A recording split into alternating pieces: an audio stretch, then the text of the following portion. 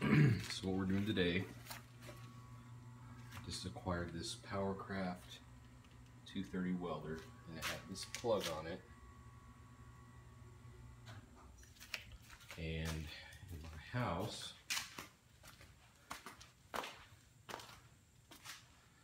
has this type of receptacle, which is a NEMA 14-50, if I believe is accurate, and we're going to be swapping that swapping that out with this guy. Now, some of y'all might be wondering, well, why not just change out the plug? That would be easier, but I only got to do it once, and when I take my welder to somewhere like my father-in-law's ranch, he's got this older style receptacle, so I'll be able to use it more versatile. You might also ask, why not just an adapter? Well, because the adapter is about ranges between 50 and 100 bucks, and this receptacle was $10.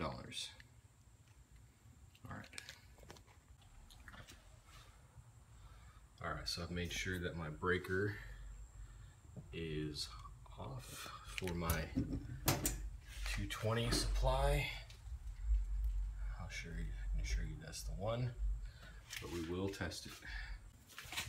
Alright, so just for visual reference, I'm going to show you how this works. So I went ahead and flipped the breaker on, and to show you, this will tell you if there is power. So that means power. There is power. It's pulling off that one, and there is power to that one. And if you guys are familiar with how these new ones work, kind of like a dryer cord, you have 220 is your red and black, white is your neutral. So an appliance that has 220 and 110, like a dryer or some other appliance, would draw between the red and the white, your neutral and hot, whereas a welder only has a ground and a red and black, or in the case of that welder, it's a black and white for just the 220. So I need to turn back off the breaker, and you will see that this will stay green. Alright, breaker is off now, and you will see that I touched the same wires. There is no change in this color. So there's the black, the white, and the red. So, alright, we just got this guy out, the 14-50, and I'll be putting in the 6-50 or 6-40, whatever will be going in here. Alright, here got the 6-50. You'll notice there's only 3 spots, so we're only going to be using the red and the black and the ground. We are not going to use the white, so I'm going to tape that up. I'll put a cap on it and roll it back up in there. Alright, just want to show you guys, and yes, I went ahead and turned the light on. I've got the neutral wrapped up here. I took a cap, and then I just taped the crap out of it.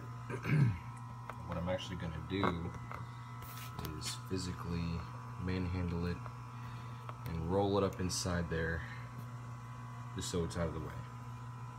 More to come.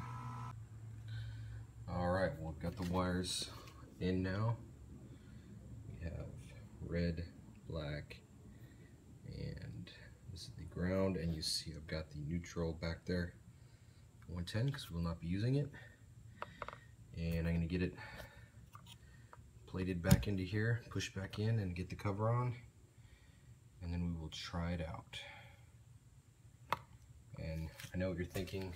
Oops, sorry, it does look like it's upside down, but that's how the plug goes in the welder. Especially when you have a welder outlet that's this high off the ground, you will be plugging it in as such, as you will see later. Alright, Finally got the spec on. Got the plug on. The breaker's back on.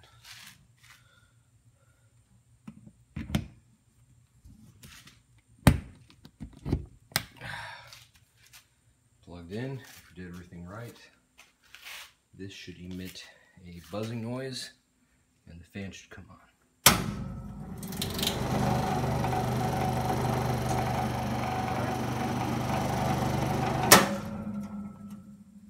That little scare, I saw the arc in there, but I guess that's how they work. So everything seems to work, and that is how it's done. I will strike an arc in a little bit.